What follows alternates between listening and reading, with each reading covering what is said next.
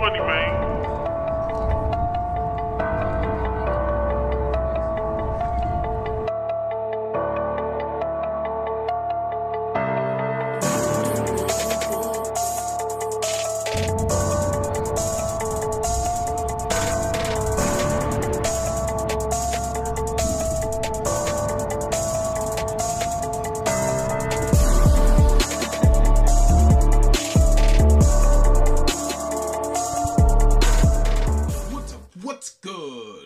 Clark here at the new Matt Clark. How are each and every one of you doing on this amazing Friday? I'm doing great. My girl's doing great.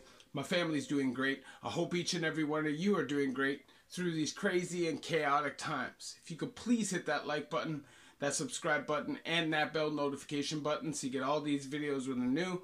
If you could share with somebody on social media, help spread the message, help spread the word, that would be amazing. And there's a PayPal option if you'd like to donate, help support the channel. The link is in the description of all of my videos. So, we're going back to this breaking down each prison. And today, we're going to do the infamous Kingston Penitentiary. Now, I haven't done a lot of time there. Because basically, since Millhaven opened, it was like a protective custody joint. And the only reason why you would go there is if you went there for TD unit, which is the parole violators unit. You'd be there for a couple weeks. They'd ship you back to your mother institution. Now, the cells in this place are tiny. It's a 2-tier old jail that looks literally like Shawshank. It's a big thunder-like tunnel. You walk up these stairs and there's all these different ranges around this big, like, it's hard to explain. Anyway, it's hard to explain. When you walk in, there's these cathedrals walkway up. It's like old school, hardcore penitentiary, hard wall on the water of Lake Ontario. Just a creepy place. Built in 1835. 1835. That's how old it was. It shut down like 2011 or something like that. I didn't do all my homework, but I did do some homework. Now, Kingston Penitentiary, for me, was a kind of a scary experience. Not because of violence. It was actually really easy time.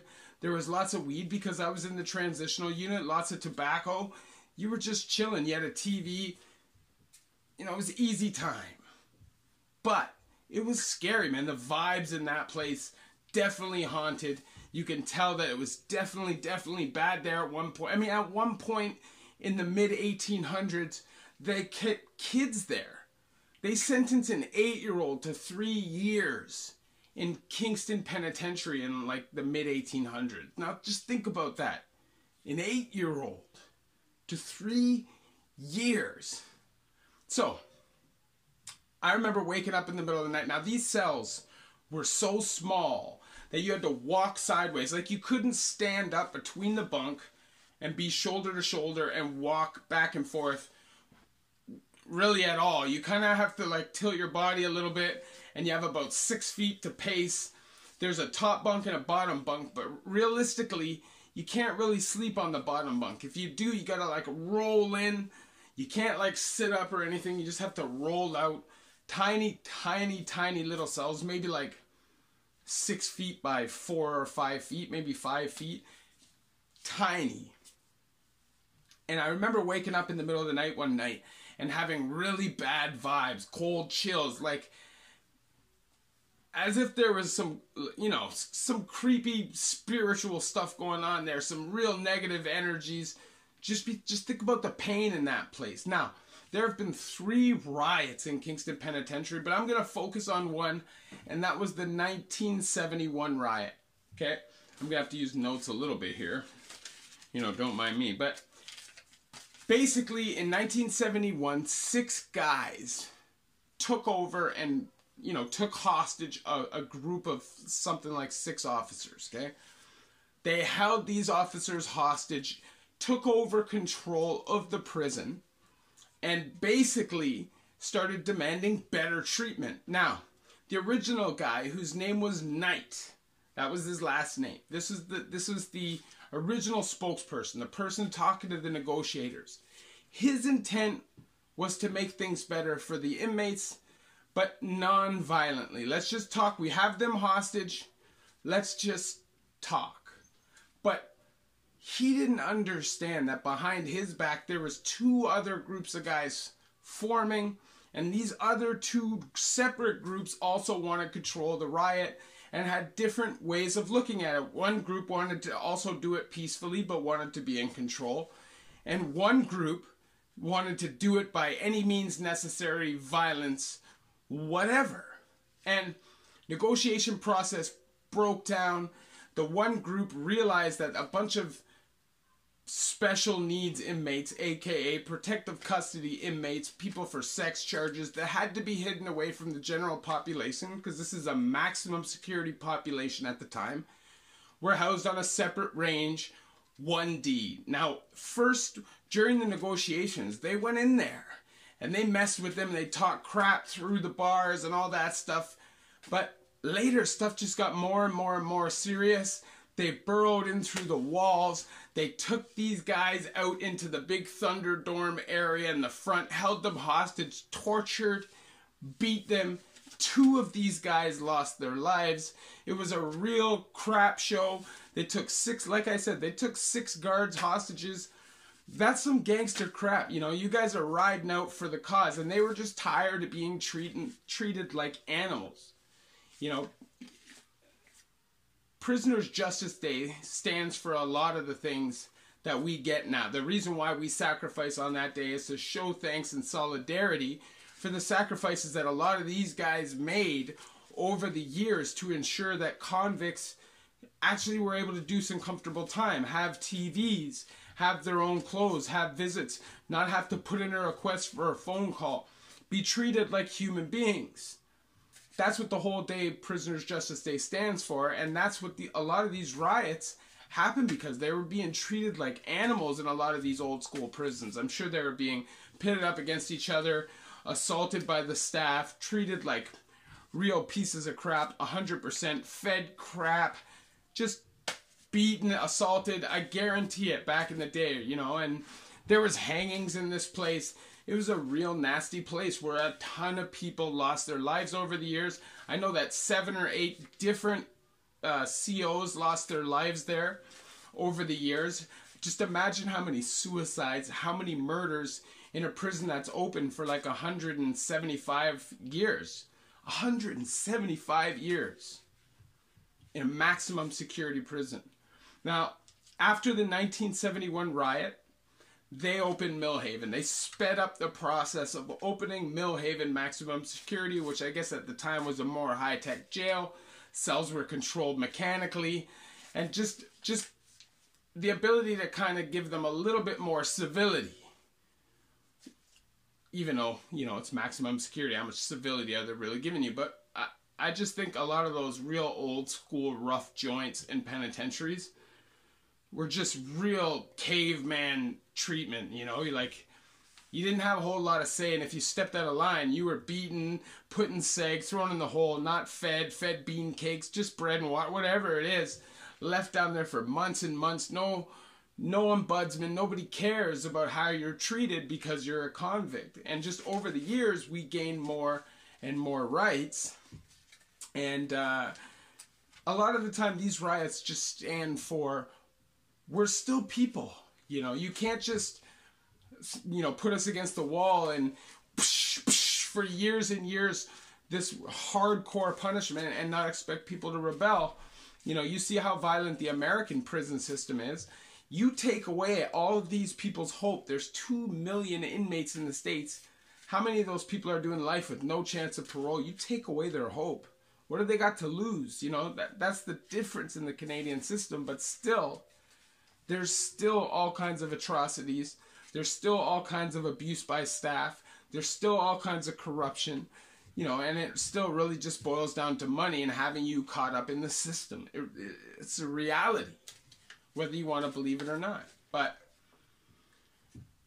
Kingston Penitentiary was a scary place, you know. Only 2 people successfully escaped from that place. I think Ty Khan. So hold on. The only one in the last half century of it being open. He escaped in 1999. This guy was supposedly a snitch. I don't really know his story. I didn't, really check into it. From Millhaven. They took him over from Millhaven because he had to be taken over because they'd kill you if you were a snitch, especially back in those times when it was, nothing was acceptable that was below the line.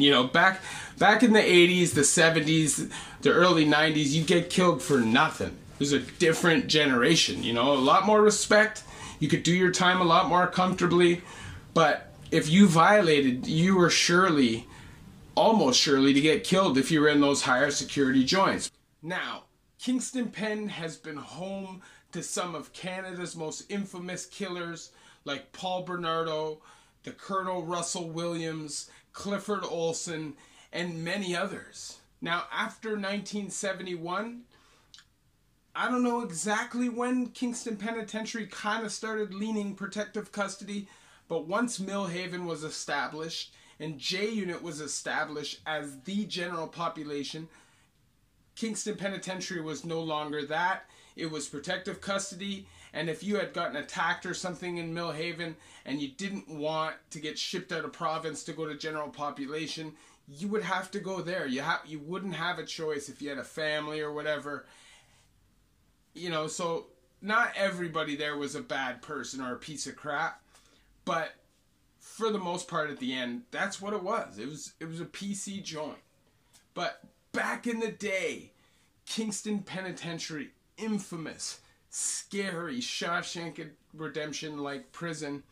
And I'm telling you, man, the night that I stayed, the weeks that I stayed there, it was very creepy. But that one night specific, it felt evil to me.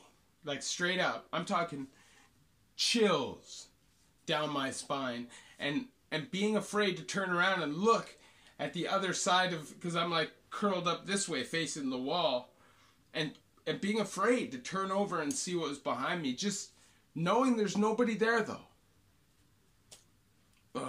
I don't know, man. That place, it's good that it's been shut down. Nobody should ever have to go through that kind of time. And I know that maximum security inmates are murderers. And I know that a lot of people expect maximum security inmates to be treated as such, to be treated as monsters, to be given no rights, no phone calls, no TV. But you got to understand that you're just going to create bigger and bigger and bigger monsters. And our system doesn't really cater to just kind of leaving them all locked up forever. It's not big enough for that. It relies on some people getting parole. It just does. So you can't just create these monsters. And I think that's one of the reasons why they shut down Kingston Penitentiary and moved maximum security to Collins Bay, built a maximum security unit over there. And now Millhaven is the Kingston Pen, is the more PC joint, although not everybody there is PC.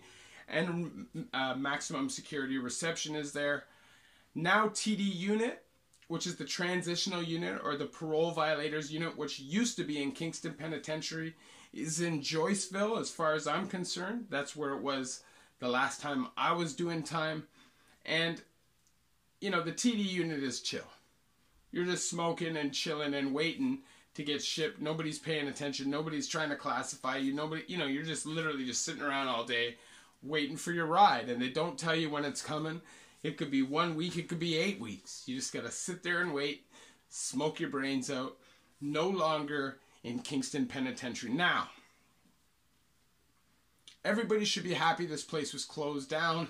This place is not where anybody in this country that takes pride in being a country that believes in people's human rights and is a more liberal leaning country, then it's better for us and it's a good look that that place has been shut down. Obviously, I share my stories with you guys so you guys don't have to go through these things yourselves.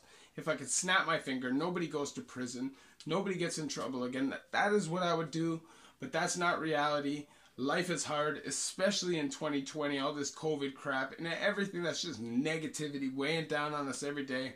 It's probably really hard to stay sober or to at least stay on the right track, I get it. It's been stressful for me too.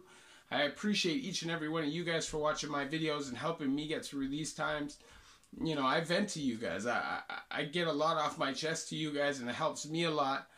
I appreciate that. I'm going to do more homework and try to do more of these videos and get better at them, of describing pens I haven't done time in, so you guys just get an understanding what our system is like and what you can expect if you get locked up in Canada. Love each and every one of you. The new Matt Clark.